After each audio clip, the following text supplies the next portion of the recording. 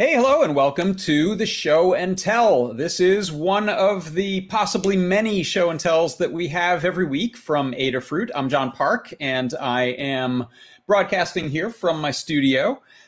We have a great. Oh gosh, we have audio feedback. Hold on, let me find the window. There's an errant window.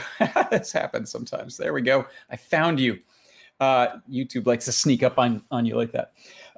So we have a number of show and tells happening every week, as well as a lot of other great live streaming content. And what we'll do today is bring on a couple of people who have some things to show and tell. If you would like to bring something on to show and tell, please come on over. All you need to do is head over to the Adafruit Discord, and you'll see a link there for the show and tell. You can go to the Adafruit Discord by typing in adafru.it/discord in your browser to get the instant invitation link and go join up. And we also have a blog post up on the Adafruit blog if you need more information or you're wondering where to watch this. But if you're wondering where to watch this, how do you know that I've even asked? Weird. All right, so first up, we have got Toddbot, who has something to show us. Let me bring on our good friend Toddbot. Hey, how you doing? So I decided to make a little Eurorack module, and Eurorack is a modular synthesizer technology. And what this is it's almost the simplest microcontroller Eurorack module that can exist. It's a Adafruit trinket and two capacitive sense buttons. And when you push the buttons, they light up the LED that's built onto the trinket. And then when you press those buttons, it sends out a voltage via the two outputs that are available. And these are just 3.3 volt outputs, even though Eurorack goes like -12 to +10, or sorry, -10 to +10. It will still work for many other modules. So there's one analog output on the trinket, and so that's hooked up to the A button and the A output. And the B button just does what's called a gate, which is sort of a digital just on-off. And so with that, and it's all programmed in CircuitPython. And let me switch the camera here so I can give you a view onto my rack. And so here's the module all wired up. Hello, it's my finger. And so right now I've got the B button hooked up to a drum sound. So when you hit it, hopefully you can hear that. And then I'm going to trigger a synthesizer sound because this is hooked up to a filter, so it'll like change the filter sound. And so I'm going to play the sound, and then I'm going to then I'm going to change the filter cutoff.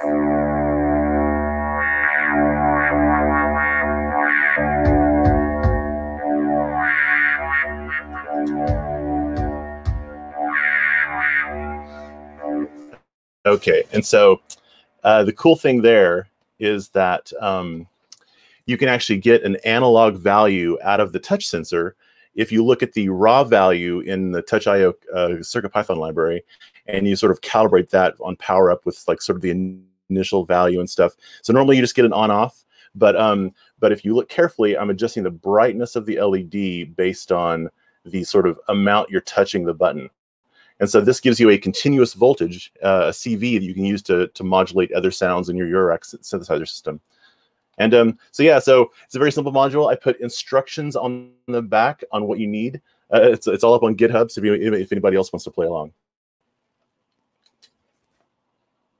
That is super awesome. I love it. As you know, I'm a big Eurorack fan, and I'm wondering, are you gonna produce these or just place the PCB design up there for other people to go make their own? Yeah, I don't know if I want to get into the whole deep well of actually producing Eurorack modules for other people. I mean, one of the things is that this goes against a lot of the precepts of making a safe Eurorack module. You can plug the power in backwards. You can potentially, if you plug inputs into here, you can fry the trinket, because normally any jack you can plug into input or output, and Eurorack modules don't care. They'll like protect themselves against that. So this has none of the protections. It's literally like 8 components, including all of the jacks and everything else. So it's so DIY, it's kind of super minimal. Yep, totally DIY, and gloves are off, so use at your own risk. Yeah, exactly. Excellent. And where can people find details such as me? Because I want to go order one. Well, I've made a few PCBs, so I might put those up somewhere. But also, all the design files are up on GitHub. Both the Eagle design files, the Gerbers, and the CircuitPython code.py. So github.com/ToddBot. Is that / Trinket Trigger? Yeah. Oh, / Trinket. So ToddBot Trinket Trigger. Yeah. Okay.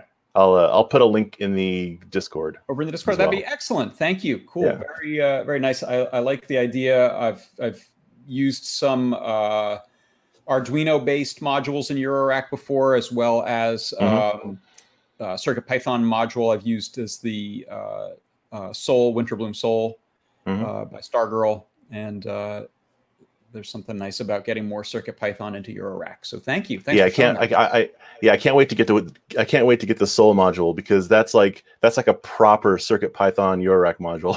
Yes, that's all the protections and efforts and trickery and voltage full range and all that. So exactly. Yeah. Very cool. Thanks, Todd. Thanks. Bye. All right.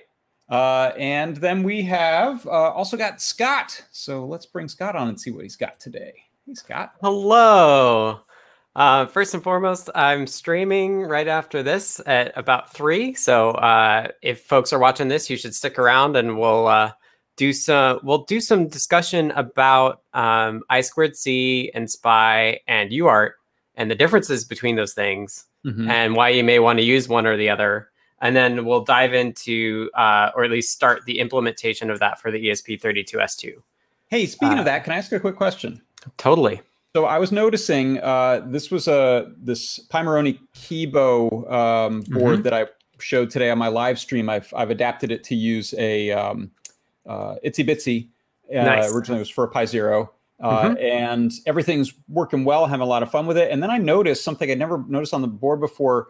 There is a little sort of breakout at the very end of the Kibo, which I think is an I2C breakout. It's got it's got 3.3 volt ground, SCL, SDA. So I've never seen them mention what that's used for, but that means I could kind of plug any I2C device I want into the end of this thing, and then use, I think there's probably some standard header pins for the Pi layout that I could then run over to the Itsy Bitsy, I'm guessing, right? Yeah, perhaps. I don't know much about Raspberry Pi stuff, but yeah, it's definitely I2C, and I2C you can have multiple devices on the same bus. So yeah, interesting. It's probably just the Raspberry Pi I2C bus is my guess. Cool. Yeah. All right. Have you got anything you wanted to show today? I do. I could show off some ESP stuff, but I actually got this in the mail. It's a Teensy 4.1, but Paul sent it to me specifically to make it easier for me to test the pin outputs in CircuitPython. So this is just a regular dev board, and it's hard to see because I haven't messed with webcam settings yet. But it's just resistors, like SMD resistors and SMD LEDs. And I just got an email back from him because I had actually forgotten that he was sending this to me.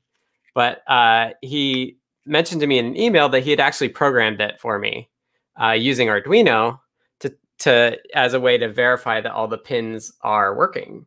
So this just does like a Larson scanner style increment through all the pins and make sure that the LED turns on, which is super handy and something that I should take the time to just replicate in CircuitPython to verify that they are indeed all working. So huge shout out to Paul from Teensy for sending me that, and the Teensy 4.1 looks really, really cool, and people should take a look at it. I think it's $27, and we have it on the Adafruit shop, although I'm not sure it's still in stock. But we are shipping orders now as well, so I'm just making sure that it's on here. Yeah, I didn't check. I didn't know if we had listed those or not. Yeah, they're coming soon is what it says. Coming soon, right? Yeah. So what is the what's the board connected to there? You've got like a little back plane of some kind. Is that a Yeah, we can look at it. It's got so the black is just like black anti-static foam. And I think he sent it with that because there's pointy headers coming out the bottom of this, but this looks like just kind of like similar to a feather doubler is what it looks like. Just like that form factor times 3. So the middle one is not connected at all. So it's just very cool. Yeah, it all over for getting in and debugging stuff. Mm-hmm. Really cool. Do you have plans with the Trinket 4.1 things you've wanted to do that this opens up?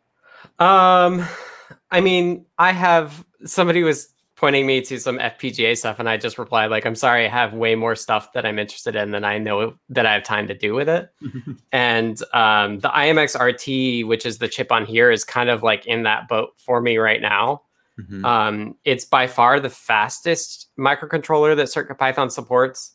It's got the most RAM. It's got it's just a really beefy chip, and there's some really cool peripherals like the ability to drive displays that are 24-bit, like basically 1 pixel of data every clock, so they can be pretty big. They're similar to the displays that you would attach to like a Raspberry Pi. Like we want to be able to support those. And this has like high-speed USB as well, so it would be able to do like video over the USB link or audio over the USB link. Like there's all this stuff that I want to see done with it. It's just like ESP32S2 came out, and that's our priority. And Lucian's working on the IMX RT, but he's doing more of the fundamentals right now.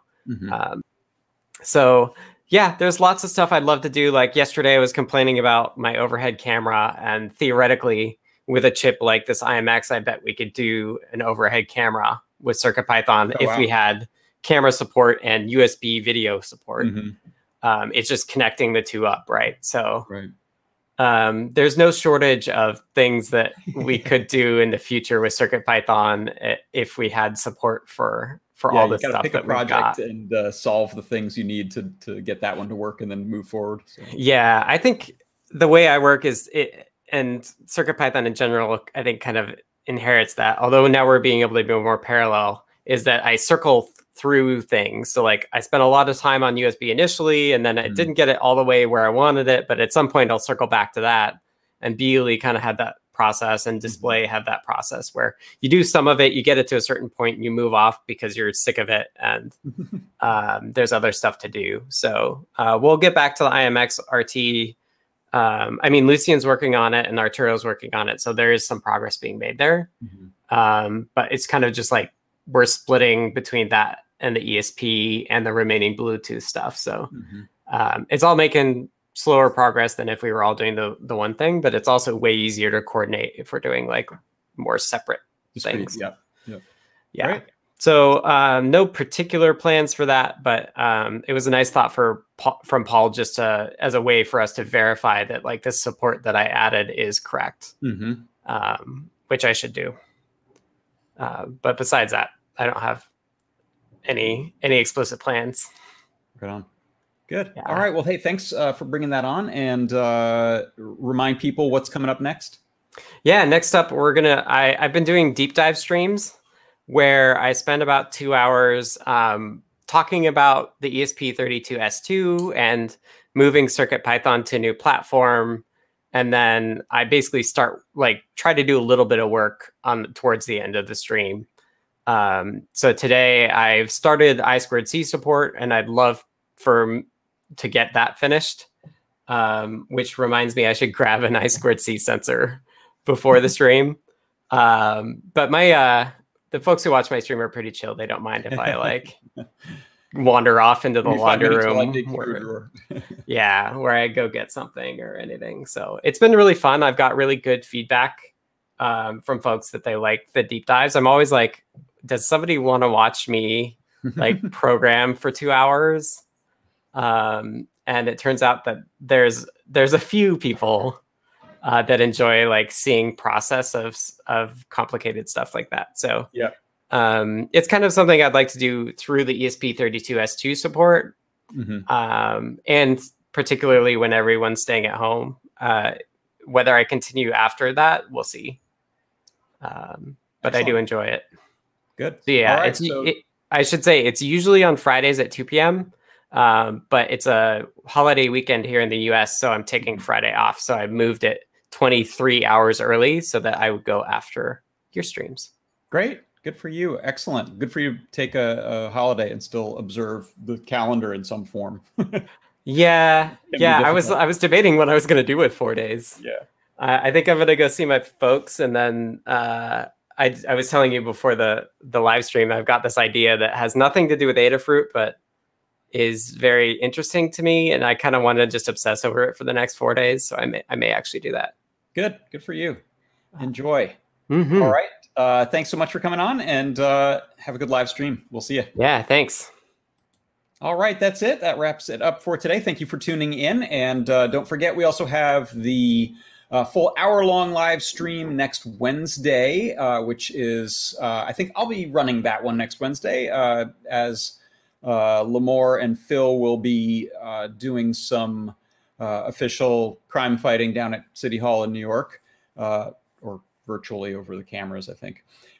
So that'll be next Wednesday evening's show and tell, and we'll put up a blog post about that, and you can come on and bring your projects. All right, thanks everyone, and I'll see you next time.